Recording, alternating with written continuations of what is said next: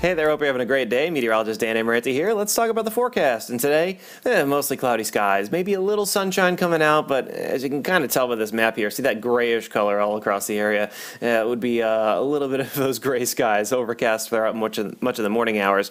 Then by the mid to late morning, maybe towards the middle of the day, we'll start to see some sunshine coming out, but not a lot of it. Some showers return by the afternoon, and there you go, by around 4 p.m., seeing some rainfall across the area. So I don't think we're going to be dealing with any extremely heavy rain or anything like that, but some afternoon showers, could be a brief thunderstorm as well. We'll keep an eye on that. Temperatures getting into the 50s later on today, around 50 to 55 for most of the state, and a little bit of a north breeze. Then by tomorrow, look at that, maybe a little flurry during the morning, but overall, we'll start to dry things out during the rest of the day on Tuesday and just have partly to mostly cloudy skies. So we'll keep you updated on that forecast, of course, not only on TV on Fox 61, but always on fox61.com. Until then, have a great day and stay home.